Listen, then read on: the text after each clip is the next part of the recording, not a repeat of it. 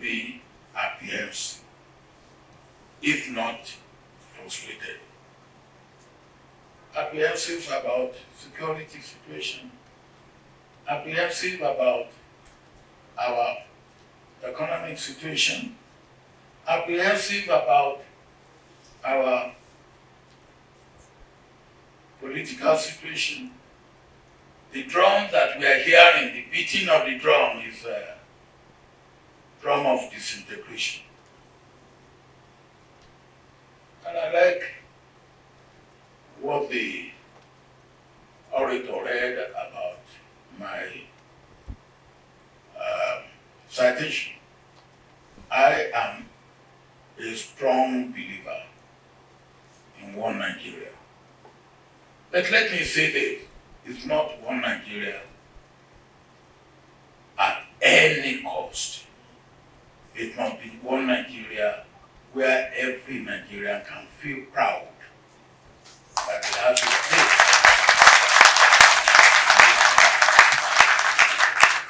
Because no Nigerian is born a slave in this country. No Nigerian is born to be oppressed in this country. And those of us who have shed part of our blood and sweated for this country, we did it because we want a country that every Nigerian can claim to be his or her own. And part of the reason why I'm going to Abuja is because of that.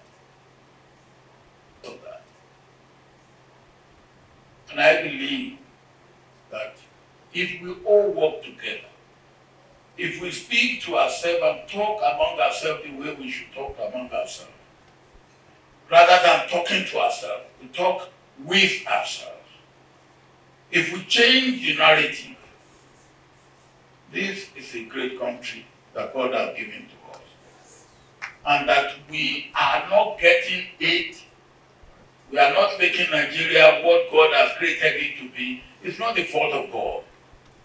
It's the fault of ourselves, particularly our leaders. One thing that gives us strength in this country is our diversity. And it doesn't matter what anybody may say.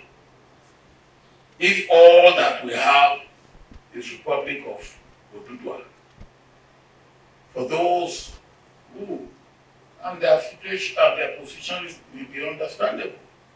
If that is all we have, members of that country will be diminished compared with being a citizen of Nigeria.